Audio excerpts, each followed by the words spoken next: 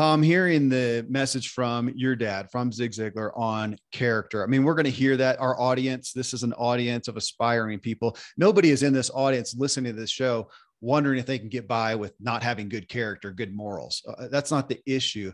But I am concerned just what the perspective is, what the perspective of our culture, especially of the youth, is of that aspect of, am I going to be valued for the skill I have, right? This is the thing. I've been taught how to do this. I have experience. I'm an expert. I'm a master at whatever. Is that going to get me the job? Is that going to keep me the job? Is that going to make people loyal to me? Or is it on just being a good person? And you see people on both sides, that, hey, I'm the best. I am the best surgeon. I'm the best car mechanic. I'm the best tech wizard, whatever. I'm the best. And we see that depicted in movies. I think that's a little bit of my concern, is how we see it depicted. We have the movie out there, and that's kind of that consummate concept of so-and-so is the whiz. They are the master. And even though they're a jerk, or they may be a little dubious in their morality, it's okay. They're the master. And that's what gets them the acclaim. And it makes an interesting story. But in real life, does that hold water? And then, of course, on the other side, we've got somebody who may not be the best, which, I mean, I guess I think for most of us in the workplace, how can you claim to be the best? I mean, there's no way I'm the best. Well, you say to the best podcast host ever. God bless you for that. Probably hard to prove that I am the best podcast host out there. And people are going to latch onto you for other reasons. They resonate with you. They do trust you. I think I think I gain people's trust just like you do. And that's big. So over here, when have I ever felt the best at anything? Not rarely, but I think I get people's trust. I relate to people well. I'm a good guy. But we also have people who are on that side going, come on, I'm a good guy. I mean well, I'm trustworthy, I'm honest. And they're not getting the opportunity because they may not have the skill, the acumen. They're frustrated that they get beat out by somebody who's got better marks, even though they're a jerk. And so again, it's not an argument on, hey, can you get away with not having good character and not good morals, but just where does it play out in the real world, and how should we be perceiving it and pursuing it and trying to, I guess, showcase, but I mean, it is, we're a walking resume. We all are in everything that we're doing. Why hire you? Why hire you to speak? Why hire you as a coach? Why work for you? I mean, that's the questions that's what I wanted to battle around, Tom. So give me your first thoughts.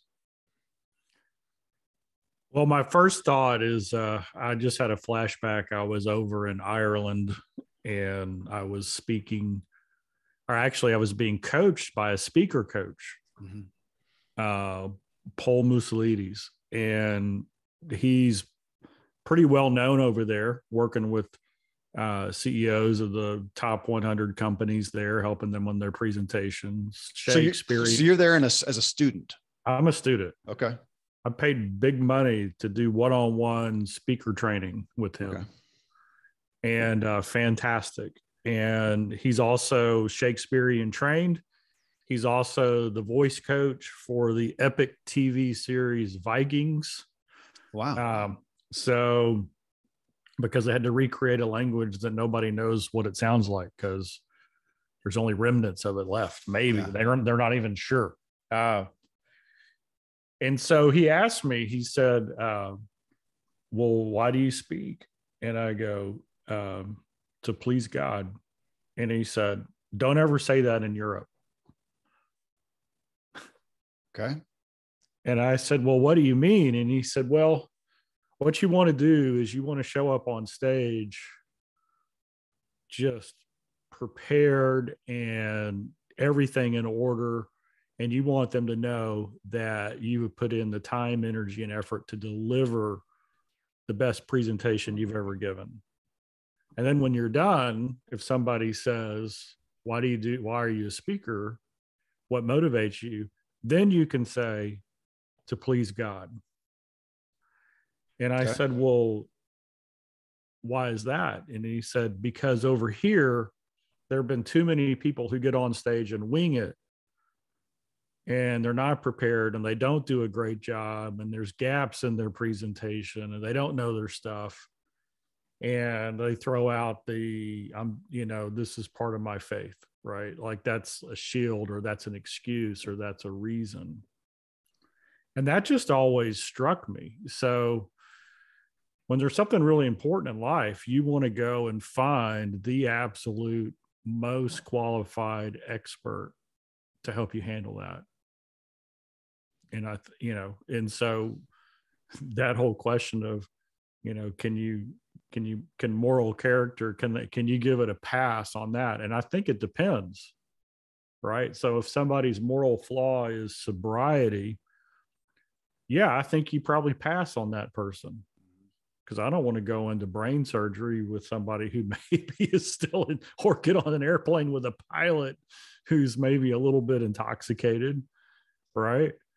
But if it's something else that doesn't have a direct correlation to their ability to do the job right then, if it's my child, my own life on the line, I want the best in the world doing it. Well, and it's an appropriate time. So I literally listened to, I was listening as I do to Zig's messages and looking for a relevant clip to pull out. And that one I pulled out, and it was alongside, however, as I'm listening to it, thinking, this is appropriate because as we were just talking about, my oldest son, Caleb, is currently in the hospital. So my wife is just jetted across the country and he's there. He's got a long medical history and just had something go wrong. And it's a relevant question for him. So he's literally living this. What do you want? And his response, I texted it to him, was, gosh, I want the best surgeon.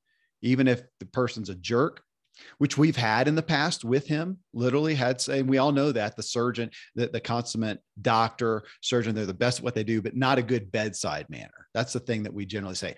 But I'm going to separate that out, Tom, because that's different than lacking morals. You could have a bad bedside manner and still be a good person. You're just not good at PR and relations. And I've seen we see some of those industries where you have people, it seems to draw people who are super dialed in to what they do and they do it well. And it almost feels like by proxy, they don't have great personal relationship skills. You're smiling. What are you thinking of? I've been in the room with that doctor. We had a family member have a surgery and he said, are there any questions? And I had a question and he looked at me and said, that's a stupid question. Okay. And if you think he's a good surgeon, you may have forgiven him for that. Oh, actually, he said, that's the wrong question. Okay. But he said it with that tone that said, that's a stupid question. And then I remembered that saying, there are no stupid questions, only stupid people. Yeah, and I felt like a stupid person. Yeah. And so yeah, there was no doubt this guy was highly qualified to do what he did. And we would have picked him over again. But it's just ironic. Yeah, because that's something he needs to work on. But that's not necessarily, like you said, that's not a moral failing. Right. And we see that again depicted we experience it in real life and see it depicted in the movies. And it's the tech wizard or the brilliant doctor or whatever. And they kind of have that feeling of, man, they're not going to mess around with trying to make you feel good. And they're going to answer they're just going to be direct and you just have to deal with it, but they're the best. But I'm afraid that pervades our culture. And we get people going in the workplace thinking that they're going to get by with that. I don't generally see that working well, that if you do not have bedside manner, what I find is you often don't get the opportunities that would allow you to be the brilliant person. Again, there may be anomalies here and there, but generally everybody at some point, man, if you don't have some bedside manner, you're not even going to get the opportunities to be able to be that master at what you're doing. Now, again, it's different than lacking in morals. And we had a lot of people, it was really such a diverse, we had a lot of responses on this and really in-depth ones. And it was so much that I had a hard time culminating that. Here, I will read one. Jennifer Meisel, she says, am I the only one who is going to pick the best surgeon? Because we had a lot of people say, morals. But she said, maybe the questions should be more clear. Do you want the best surgeon with no morals or not a good surgeon with great morals? Of course, having great morals makes you a better surgeon, but if it's pure tech skills needed, I'm going with the best skilled. It's not the same answer if I'm picking a sports team member, because morals do help the team. I guess surgeons do not do too, but not at the level that a team does. So granted, so if you've got, my gosh, if you're, look at a tech thing and everything crashed. Yesterday, Spotify crashed. It was all in some of the social media news. Spotify crashed, I almost had a panic attack. I mean, without my music, I was getting ready to go for a run, and I was wanting to listen to some specific music, couldn't get logged in, and found out that they're down.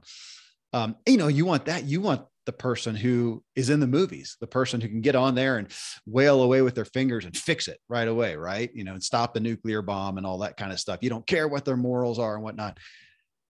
Again, I don't know that is true to real life. I don't know how many positions really are going to be relevant for that person. And what I've seen and what a lot of people attested to is, even if you do have that person, if they really are lacking morals, there's other things in play. And my son did have a surgeon that we used a long time ago, and there was a problem with the surgery. There was something that went wrong, and he was one of the best. And because of his literal lack of morals, the cleanup of the issue afterwards was really bad. And in that case, my thought would be, I wish we had not gone with the best, but somebody who had morals, because something went wrong, then the aftermath can really go downhill. So this whole topic has got me thinking about, do I ever really want to go to the best if it's at a deficit of character? It's a hard, I'm feeling less led to side with that at this point. Yeah. And I think the depends and the clarity are two big features in this question. Yeah. Like I said about sobriety, I think you always, long-term success, over and over, dependability, you got to have a solid moral foundation. And then in different cases, the words that we use and the meaning behind them we're just talking about the medical situation, but those have huge healing powers. Like if you come in and you have hope and encouragement and all those bedside manners, and it's backed up with a track record of just dependability and great moral standing, then that faith and trust in those words is going to go up, and that's going to help the healing process. So I don't know. I mean, gosh, it's a great question. So I guess when's the point at what point does a certain lack of moral impact performance in the finite, measurable today realm? There's a couple movies. I keep bringing that up just because they exaggerate these depictions, and you keep talking about sobriety. Tom, did you see the movie Flight? I think it was called Flight with Denzel Washington. I don't think I did. It's a little dated now, but it was about, I'm not sure, it might be based on a true story. He's a pilot. So in this thing, he's a pilot and an alcoholic, a really, really bad alcoholic. And so he's flying, something literally goes wrong with the plane outside of it. It had anything to do with his alcoholism.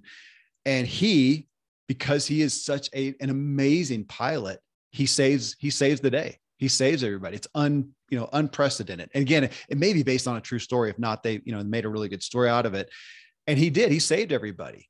And afterwards, they found out that he had alcohol in his system. And it kind of goes back and forth of forcing you to look at it. On one hand, he did an amazing job. He was the master. So outside of anything, he saved the day. He saved the ship. He saved the airplane and everybody inside it. And he wasn't sober. And so it makes you discern this issue and what really is right and wrong. And well, shoot, I don't want to give a spoiler alert, for someone. Ultimately, they said to some, to that degree, it was not okay. Anyways, that he was not sober. There's another movie, and both of these are not, child appropriate, and some people aren't going to like them, but they do bring to light these issues. There's another movie, it's been a while now, called Crash. And it's a similar thing. And it starts off with some pretty gritty lack of morality shown. And then it does an about face and shows the same person and shows the struggles that they're going through. And it does show some integrity, but it makes you grapple with this very issue. And again, we're not here debating whether any of us want to get away with a lack of morality and a lack of character. My, again, concern though, is as we look at our own pursuit of success, our own progress, we look at running businesses and leading people, working for people, getting a job, whatever, what is going to get us the opportunity? What is going to make people loyal to us?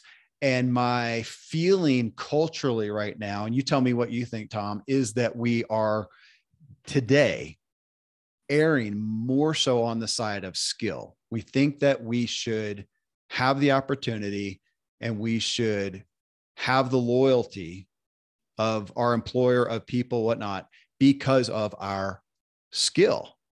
And I'm afraid that we're seeing a lot of people who are disappointed and dismayed when that doesn't happen. The degree does not get them what they want it to. The skill does not get them what they wanted to. And they're frustrated and getting bitter over here because they're missing out on the character, or maybe we should say the portrayal of character, which you and I have done some shows recently on trust. It's one thing to have ethics and morals and to know you're trustworthy. It's another thing to do the things that help people feel that from you. You can miss it still. What do you think? Yeah, well, I definitely feel like the culture is saying, well, you know, what they do in their own personal life or how they handled that situation is no big deal. Yeah. A lot of people look past our presidents, whether it's a womanizing issue or Democratic or Republican past presidents, doesn't matter. They say, well, you know, they got the skills to go and do it. And so that's we look past that and we think, wow, that's something that we'll tolerate. And then it catches up. I know in the military or in the CIA or in any of these elite institutions where you have to have top secret clearance, and they go deep in the background check around drugs, financial status, all of these different things, debt, because all of these are points of compromise that the enemy can use against you. Right. So if you're in a lot of debt and haven't handled your personal finances well, you might not get top secret clearance because the enemy can say, hey, we'll pay you, we'll get you out of debt. Just do this one thing. If you have a track record of infidelity, they'll set a trap for you and be able to blackmail you. Yeah. And so these are all real world moral issues that our own elite government agencies say are cause for concern. But then we sweep it aside when it's an athlete who has done some horrible things, but yet nobody can do what they can do on the field. Or they're a politician and they've got the golden charisma, touch, and the high polls, but at the same time, they're doing things in other areas where you go, that's just not right. You know, it's just not right. And so, yeah, I think it's a really, it's an interesting dynamic that we say it's okay here, but it's not okay here. Okay. I did just a second pause there because we may edit this out. You ready, Tom?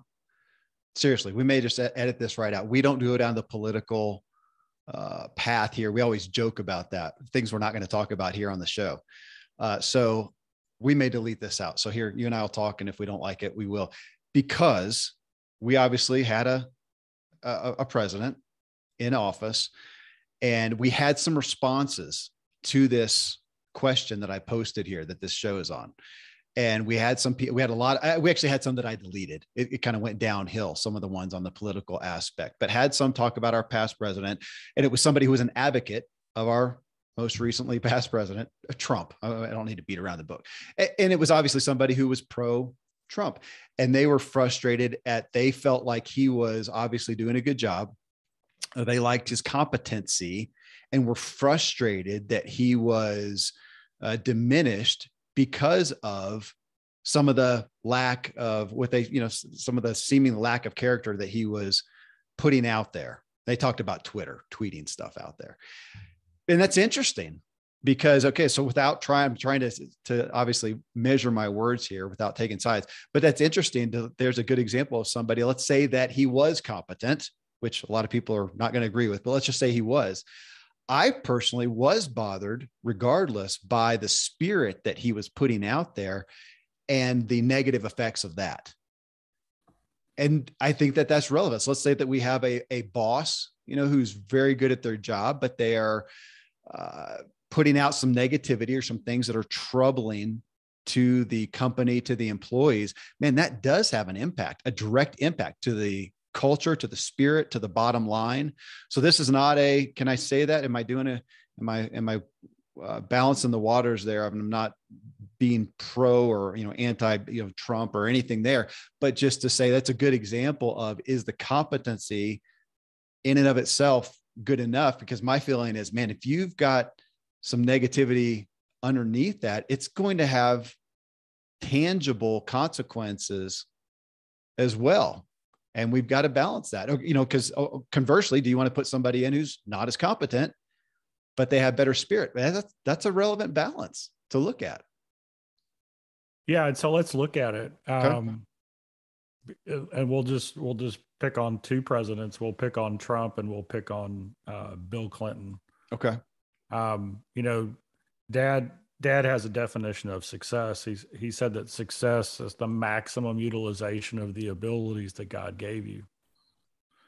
And I heard somebody once say that Bill Clinton had the opportunity to perhaps be the greatest president in the history of presidents.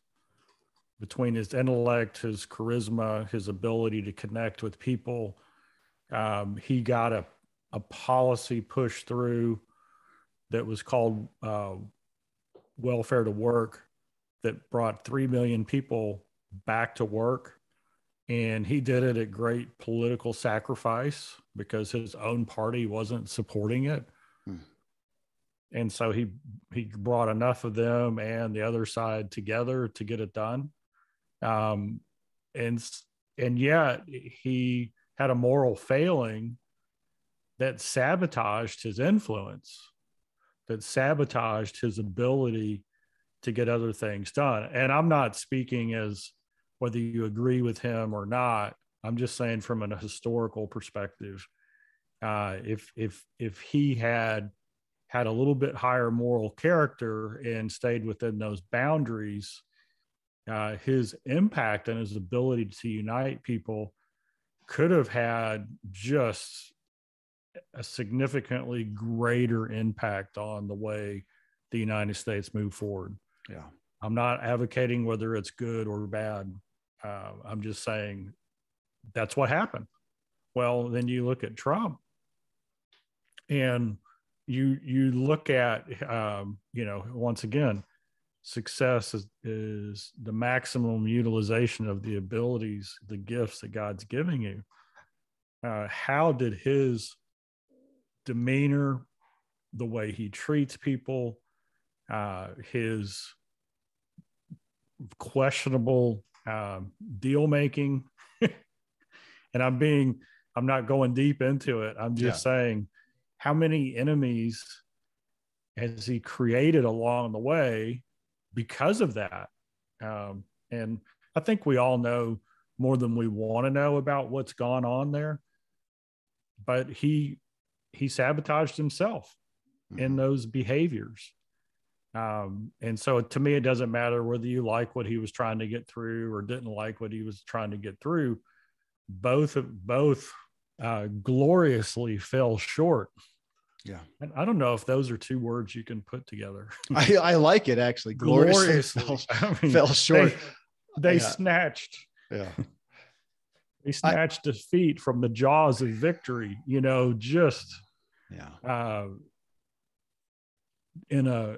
in a couple of situations. And so you can't really, gosh, when it comes to impact and influence and doing good short term and long term, it's very difficult to separate, hey, technically, having a control over it, and then, but being a moral idiot. They catch up, they go hand in hand. Well, and of course we would like to have both. We would like to be both, and we would like to have both. And actually, people started off answering my question that way, and I had to go back and edit it to say, no, I'm making you pick sides. And it's here. Let me read this. Marla Carico. She posted, here's a great stat from Buffini and Company. She's talking about Brian Buffini. He's a friend of Ziglar.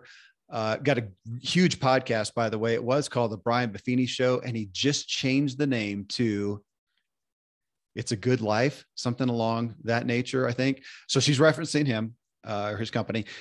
And apparently his stat that he shared was people value character at 40% and competency at 60%. Don't know where that stat or research came from, but she said that's why sometimes you don't use a service provider you have a relationship with if you think someone else will do a better job, which is interesting because I right away went to the other side. And there's oftentimes where I have used a service provider specifically who I was not convinced that they were the actual best at it, but I trusted them. And it brings me back to that, to saying, let's say we have a surgeon, and this was an experience that I literally had with my son, who may have technically been the best. But if we look at that, whether it's a surgeon or somebody working on tech stuff or your car or whatnot, let's say they're the best. What happens if there is a mistake or a problem? Nobody is above that. So if I've got a doctor, he's the absolute best. Here's another one who's 20% less in capability. And your thought is, well, gosh, man, if it's a surgeon, I just want the best. Okay. If everything goes as planned, that may work. But what if there is a problem? How are they going to react morally, ethically, whatnot? And if the aftermath of that is horrendous because of their lack, then you would go back and say, gosh, no, I'd rather, my thought is you'd question whether you did want the technically the best, because things are not always going to go as planned. And you can look at that. And what if there's a mistake? What about the money over here? What if you have somebody and they're the best, but man, they are going to bilk you for all they can, financially? Does that outweigh it then? And that's what you're talking about somewhat when we look at, like a presidency is a great place. There's no way everything's going to go according to plan. There's no way that things are not going to go south. Things are going to happen. Wars are going to happen. And now we're going to rest not just on their competency, but on their morality. And it makes a strong case for lessening the value. That sounds bad, doesn't it? Lessening the value of the competency of the skill and putting the morals and ethics and character at a higher degree. And the point is looking at, I wanted people to own this. And, Tom, as you're thinking about, there are people that we hire every day, whether it's a surgeon, a car mechanic, an accountant, or whatnot. And we're talking, even there, you would think an accountant, man, I want the absolute best that's going to help save me as much money as possible. Okay. But what if they charge you twice as much? What if they skim off your profits? Is that okay? And you would go, well, of course not. Well, and again, we don't want to have to pick, but it does behoove us then to own it then and go, what are we? I guess when it comes down to it is what are we doing to gain people's trust? And at the end of the day, are you going to, is Tom Ziglar going to have as much opportunity long-term because you are just the best speaker that's ever hit the stage, even though you may not be when you get off stage? I feel like it comes around. I feel like it's just, we're in too much of a glass world. Yep, it does. And, we just had our first Ziglar Coach Leadership Program class. We just had it the last weekend, 2 days, packed room, elbow to elbow. And there were three main components of the 2 days: the mindset of a leader, how do we think? And the bulk of it was the 10 virtues that a leader needs to walk out. And then the third piece is the intentional coaching conversation. How do you coach up your performers and the top performers on your team? And so the big question and where we spent most of the time is in the morality of those 10 virtues. And so the question that always comes up is, okay, so somebody's on your team and they're not performing. What do you do? And so here's 2 rules of thumb. So we're moving it from theory to practice. So in most situations, you go through all the steps you need to go through to hire the best person possible. And what you want is somebody who's dependable and trustworthy and has the character, the reliability. You hire all that, and you want them to be competent or coachable and trainable so they become competent. So when do you start having red flags? Not around mistakes, because we embrace mistakes, and as people are learning, they're going to make mistakes. But where do mistakes become a red flag? And so there's really 2 areas. One is when the same mistake is made repetitively, right? And you've exhausted all avenues. They're just not getting it, so it's might not be a fit. That's where the incompetence comes in, right? That's a technical ability to do something. They're just not the right person with the right capacity to get that done. But you have to find out, are you teaching them the right way? Do they have a different learning method, way of learning? Right. The other is a virtue issue. So if you have, and I believe every business, organization, agency, nonprofit, profit, doesn't matter, you should have a stated list of values and virtues that this is how we treat each other. This is what 10 leadership virtues for disruptive times. That's what the book is all about. Is you've got to come together and say, hey, here are the virtues. This is the standard I'm holding myself to. And these are the virtues that we're going to interact with each other on. And so if that standard is broken, that's a red flag. When there's a moral, ethical standard that's broken, that's got to be addressed. I was in a training one time with Joe Calhoun, and he does a lot of leader training. And so I asked him, I said, gosh, is there ever a time where somebody messes up and they're just done, right? I mean, I'm not talking about murder or assault or some criminal offense. I'm just talking about they've done something that is so harmful that they can't be recovered. And he basically said there is, and he says it's not always black and white, but basically what you look for is this: does somebody do something that benefits themselves at the expense of someone else? And I've always thought, wow, there's some wisdom in that. It doesn't mean that somebody might do something spontaneously or way out of character or in unusual circumstances that there can't be redemption and forgiveness and redeeming and all those different things. It doesn't mean that's not possible.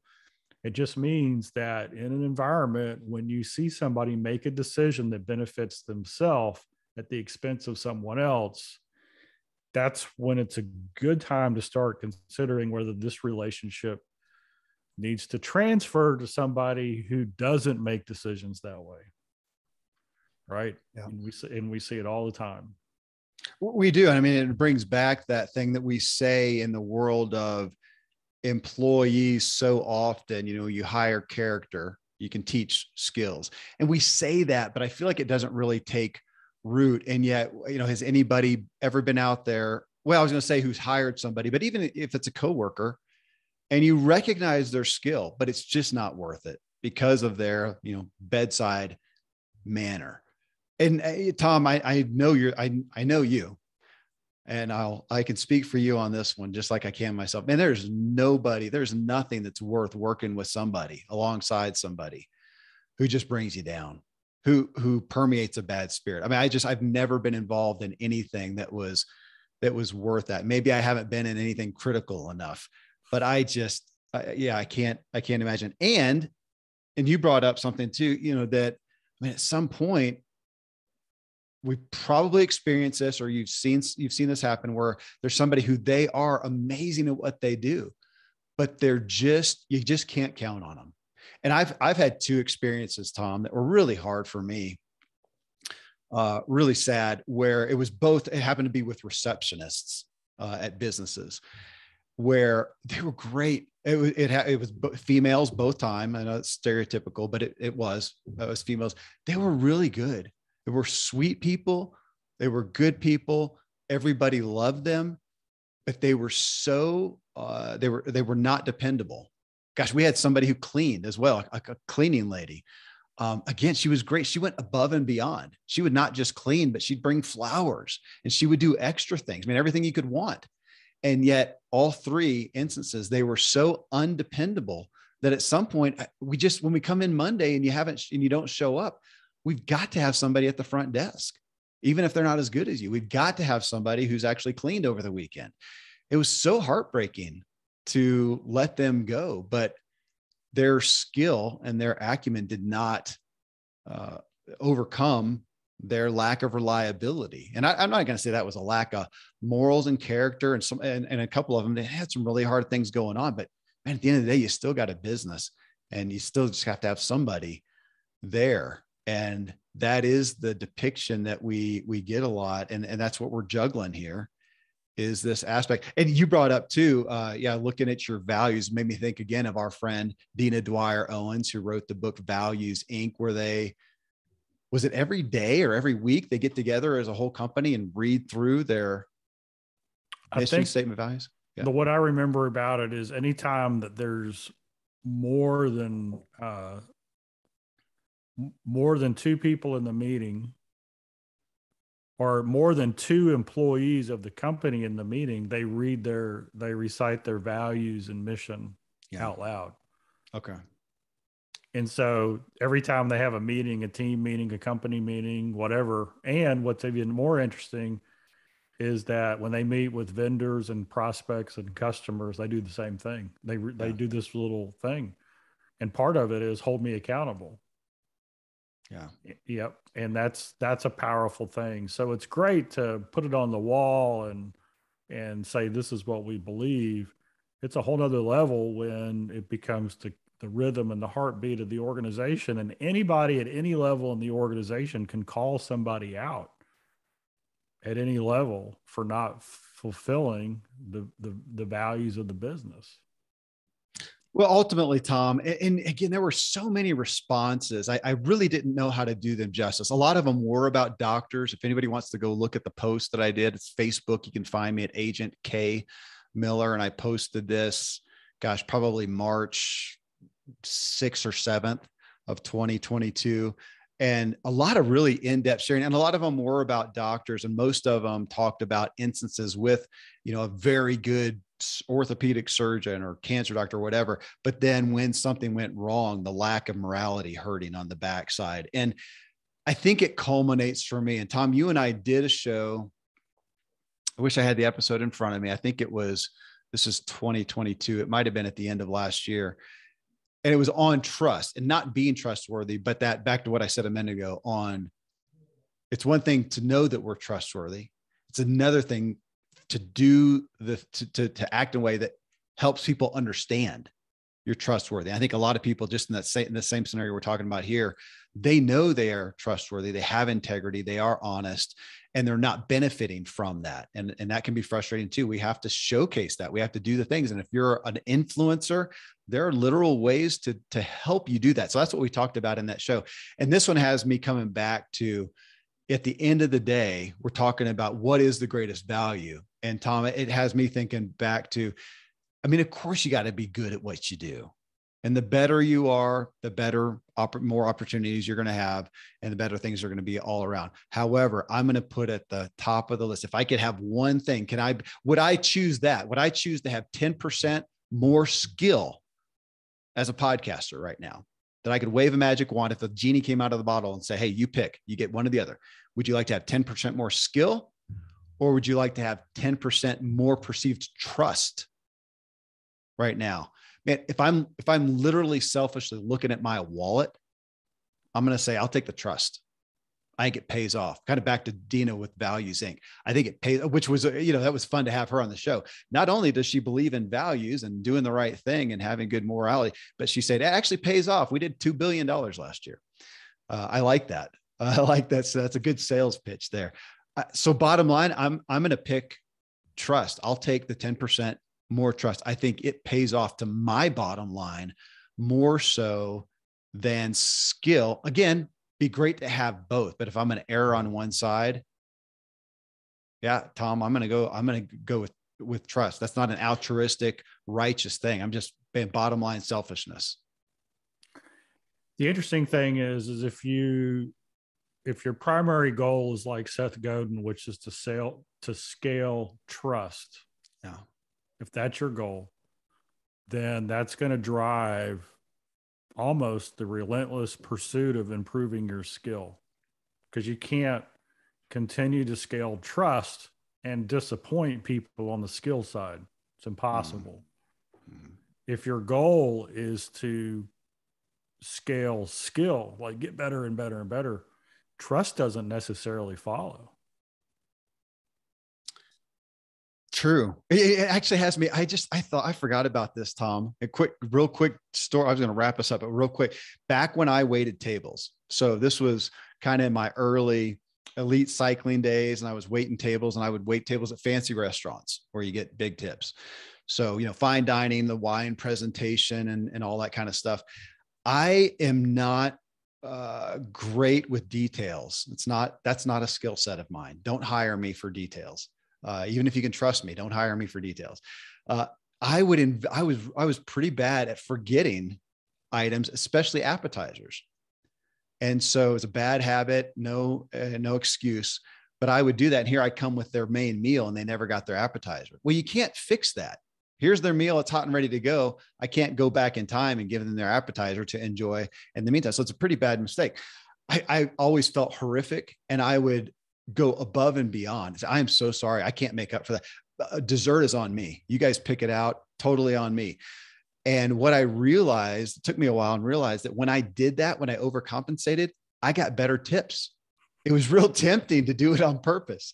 And just to do that, even if I had to pay the cost of the dessert, I'd get like these 27% tips. That was like a common percentage that I would get. And it was interesting to see that my competency, I could overcome that with good character, with caring, in that. And I do look at that. And I thinking back to people talked about service providers, and I have had people who have made mistakes that I was upset about. I was frustrated with. And when they go above and beyond to really take care of you, those are the people that I'm loyal to. They're the people that I refer others to, and that I have trust in. Again, we would rather have both. It would be better if I would do great service and not forget your appetizer. So that's not, I'm not making an excuse for that or saying that's a good methodology, but it is a good little microcosm of what we are talking about here, because coming back again to trust, just as you said. Perfect. Yeah. Perfect. All right. Well, good topic to grapple with. Thanks again for all the responses. I wish I could have done those more justice, but Tom, brother, thanks for your insight. Thank you. Be blessed.